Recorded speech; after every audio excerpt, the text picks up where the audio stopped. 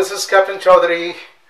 My today's topic is why the ship's trim changes as you go from one density to other density.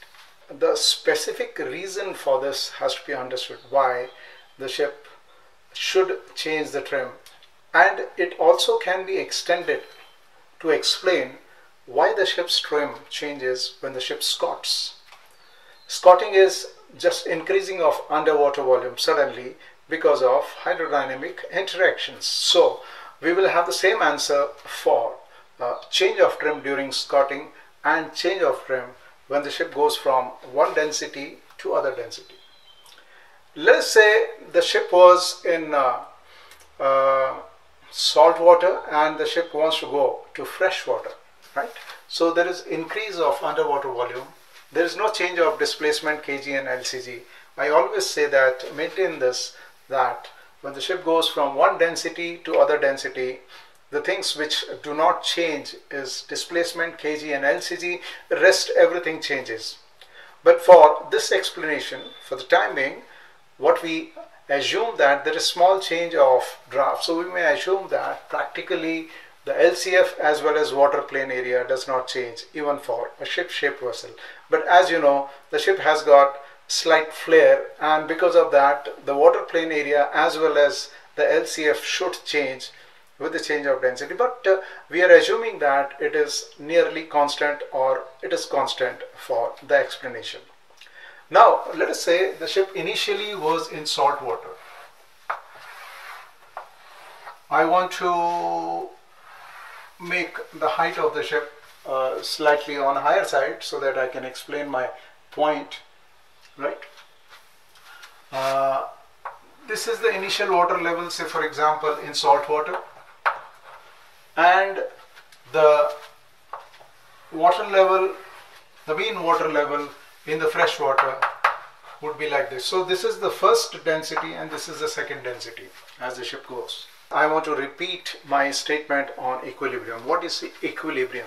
There is varying ideas in respect of equilibrium. There are varying answers in respect of equilibrium. I don't want to say that, but there are various explanations which I will tell you. In the school or college physics, you might have read that there is equilibrium on a body when net resultant forces or net resultant moments acting on the body tend to become zero. That means the body neither moves because of force nor the body turns because of moment. So the body is in equilibrium. Then people also remember it. Then people also understand equilibrium in this way, that the center of gravity of the ship and center of buoyancy of the ship, they are vertically in one line. So that is equilibrium. Third way in which we can explain the equilibrium is when the ship is standstill. When the ship is standstill, that means a pilot sitting in the pilot boat looks at the ship not making any movement. She is at standstill. So it's a different story. What is the GM of the ship? The ship is listed. Ship is at angle of yaw. But even if in the listed condition at angle of yaw in dry dock, when the ship is not making any movement, that means the ship is in equilibrium. So standstill means making no movement, no rolling, no pitching. That means when the ship is rolling and pitching, she is not in equilibrium. She is trying to attain the equilibrium. And the fourth explanation for the equilibrium is we draw this GZ curve of statical stability. The GZ curve gives the zero value of GZ at the start normally, or at the listed angle normally, and then at angle of vanishing stability also the GZ is zero. It means that the ship can be in equilibrium while that means the ship can be in equilibrium when she is upright, and she can also be in equilibrium when she is heeled to an angle of say for example angle of vanishing stability. Because even at the angle of vanishing stability, if the water does not fill up in the compartments, then you will find that the G and B are in vertical line. So we were talking about a ship which was in salt water, and let us say the ship positively was in equilibrium. She was in equilibrium when she was in salt water. Otherwise, if G and B are not in one vertical line, it cannot be a steady state of equilibrium. She was in equilibrium, so G and B were in a straight line. but not necessarily the center of flotation. Center of flotation probably was here, and we are assuming that when the ship goes from salt water to fresh water, the water plane area and center of flotation position practically does not change. So F moves to F1 when the ship comes to fresh water. If we cut the ship along the water plane area and we look at the water plane area, the centroid of the water plane area is center of flotation. It is like a tabletop. When we put the sand mica on top of it, where is the centroid of sand mica? You can find out by plotting the diagonal. So center of flotation is centroid of water plane area. But now when the ship goes from salt water to fresh water, we add a buoyancy layer. This buoyancy layer is added to the ship. Underwater volume increases. This is like plywood of a tabletop. Water plane area is like sand mica of the tabletop, and the added buoyancy layer is like plywood of the tabletop. So even the centroid of the plywood can be found out in the same fashion. Can I say that this buoyancy layer that is added will have the centroid in the middle of F and F1? So this is the point at which I can say that when the ship comes from salt water to fresh water, the buoyancy, the added buoyancy is added at this point.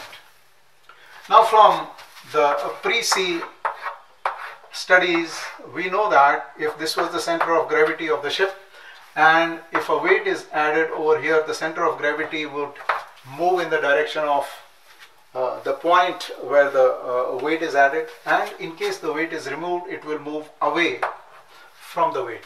This is what we know in respect of adding or removing the weights from the ship.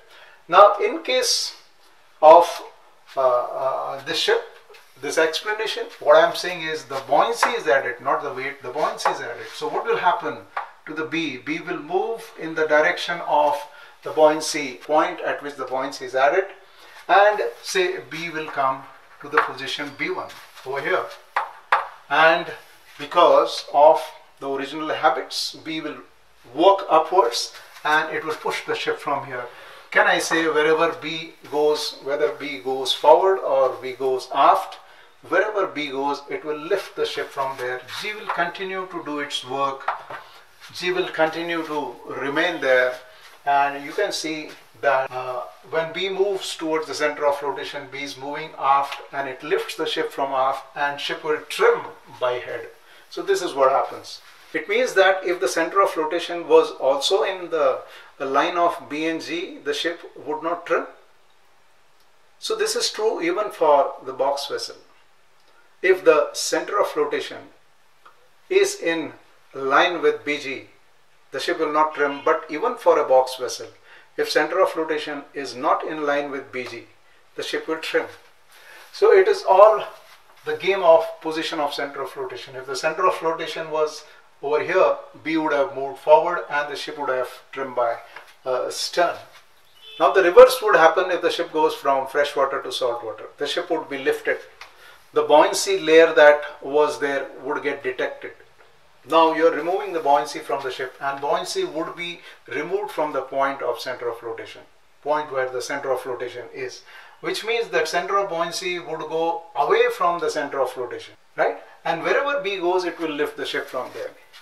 So can we in general say that when the ship goes from one density to other density, if the ship goes to lighter density, buoyancy is added, center of flotation represents the point at which the buoyancy is added or subtracted. If the ship goes to lighter water, the center of buoyancy will move towards the F, and wherever the F was, the ship will be lifted from there, whether it is forward or aft. And in case of deduction of the buoyancy layer, that means when the ship goes from fresh water to salt water, what happens is the center of buoyancy will move opposite to the point where the center of flotation is, and wherever the center of buoyancy goes, it will lift the ship from there. So to understand this concept, let us let us try and do one example. Say the ship's displacement, as I told you before, displacement does not change with the density. Suppose delta is the ship's displacement and this is the initial density, 1.025 and the final density is suppose 1.002.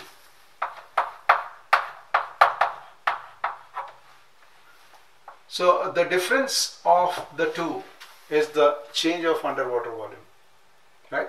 Difference of the two is the change of underwater volume.